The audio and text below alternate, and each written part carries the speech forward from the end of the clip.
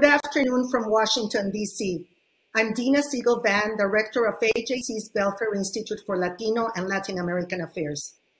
Through our institute, AJC actively engages the Western Hemisphere, a region which remains on the front lines, confronting a global context in which democratic principles are increasingly under assault and the threat of terrorism is real.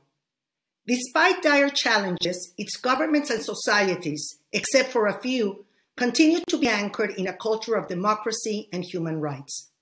Minorities, including thriving Jewish communities throughout the Americas, have benefited from a climate of respect for diversity.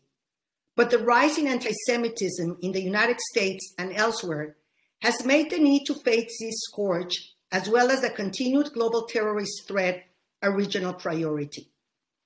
The Organization of American States, the oldest and most prominent multilateral organization in the Western Hemisphere, plays an outsized role in promoting collaboration among its 35 member states in the areas of democracy, human rights, security, and development. AJC was granted NGO status by the OAS in 2005 and has remained a steadfast supporter of its critical mandate. Today's issues facing the OAS are daunting, from the pandemic to refugee crisis, from populism and authoritarianism to Iranian, Chinese, and Russian forays into the region. No one has been better suited than the organization's visionary and courageous Secretary General to speak up loudly and clearly and rally the conscience of the Americas behind the core principles of the OAS. A lawyer, diplomat, and politician, AJC first had the privilege of meeting Secretary General Luis Almagro when he served as Foreign Minister of Uruguay. Then as now, we found him to be profoundly thoughtful, fair-minded, principled and passionate, an unwavering and fierce advocate of our shared causes, whether defending democracy, pursuing justice for the AMIA case, standing up against terrorist entities such as Hezbollah or Hamas, or strengthening the hemisphere's partnership with Israel to help address regional challenges. And we take special note of his steadfast and outspoken solidarity with Israel during the latest chapter of Hamas violence. AJC deeply values Luis Almagro's inspired leadership of the OAS and is proud to call him an ally and a friend. This is why in 2019, we presented him with AJC's Champion of Democracy Award on this global stage. Upon receiving it, he made history by both adopting the International Holocaust Remembrance Alliance working definition of anti-Semitism and recognizing Hezbollah as a terrorist organization. And that is why we're inviting him to address us once again on this global stage. Luis, muchas gracias for everything you do and for joining us today. The floor is yours. Gracias, Dina. Gracias, David. Thank you so much for your warm introduction. I feel truly privileged to have been invited by the American Jewish Committee to address a global audience committed to the preservation of the values of democracy and human rights. As we know, doing so entails combating all forms of racism and xenophobia, like anti-Semitism, and the terrorist attacks of such groups that promote anti-Semitism. I'm happy to be here, for the AJC has always been an indispensable OAS institutional and personal partner, helping bolster causes that are at the center of the OAS mandate. Thus, I have adopted the IRA working definition and designated Hezbollah a terrorist organization back in 2019, and I have been working hard to ensure that the countries of the Americas follow suit. Unfortunately, anti-Semitism continues to raise its ugly persistence in the hemisphere, and due to the current episode of violence in Israel and attacks the Jewish state permanently suffer at the hands of terrorist Hamas, we are witnessing anti-Semitic campaigns in many places, trying to delegitimize Israel and calling for its disappearance. That is the reason why, as you might be aware, we have continuously declared our solidarity with the State of Israel in its rights, and also why we have unambiguously and unequivocally declared Hamas a terrorist organization, urging others in the Americas to do so as well. As my good friend David Harris has said, this is a moment for moral clarity and no moral foe. I want to say it loud and clear. Calling for the disappearance of the State of Israel is itself an act of terrorism. And it also is, plain and simple, anti-Semitism.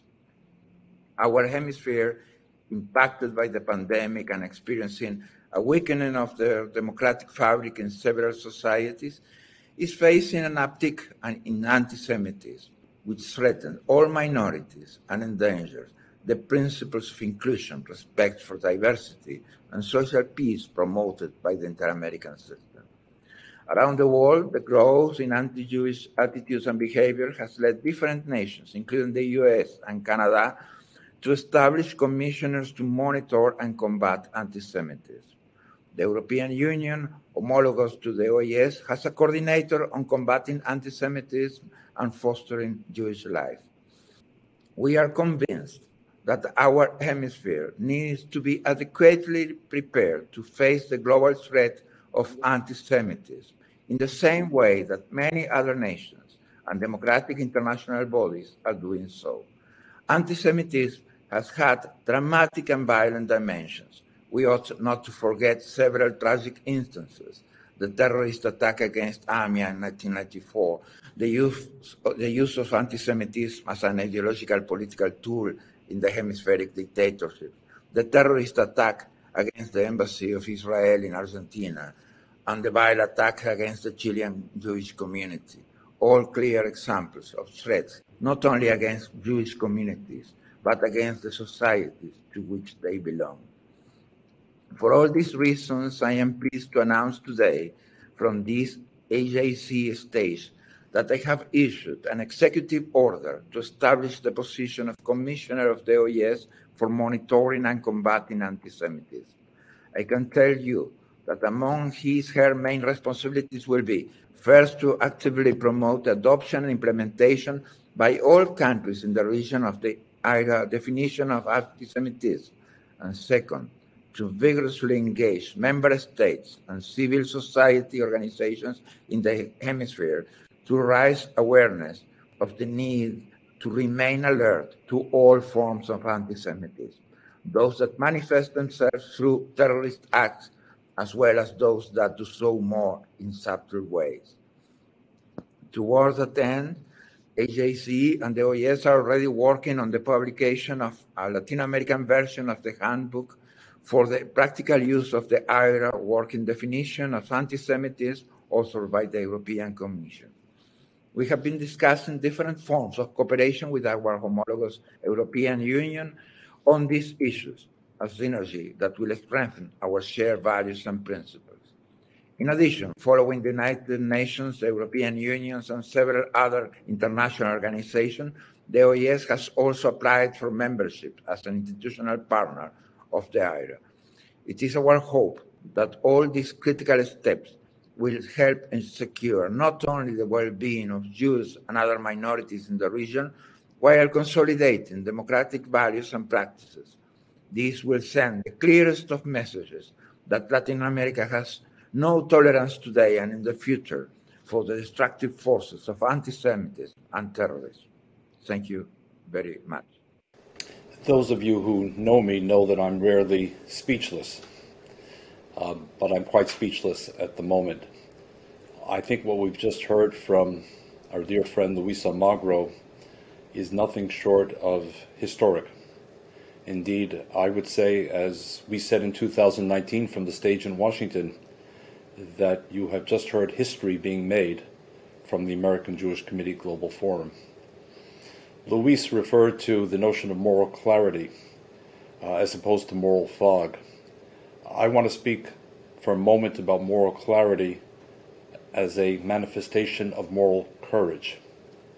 Luis Almagro, the former foreign minister of Uruguay, a very friendly country, and currently the Secretary General of the OAS, the 35-nation hemispheric body, has just said to us and said to the world for the first time that the that by executive order, the OAS will establish a commissioner whose job it will be to monitor and combat anti-Semitism, both from the perspective of the OAS and to encourage individual member nations to follow suit.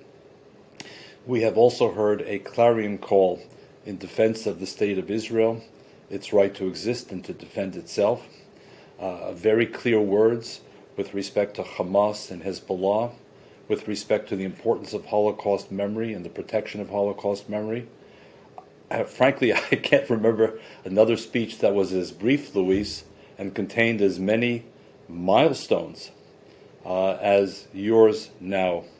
So on behalf of a grateful American Jewish committee, and with a big shout out to you, Dina Siegel-Van, and your longtime friendship with Luis, and the cooperation between the Belfer Institute and OAS, I could not be happier. Luis, we are grateful to you, and let the world know that moral courage and moral clarity have a home in the office of the Secretary General of the Organization of American States, who has just made history. Muchas gracias. Toda rabá. Thank you, Luis.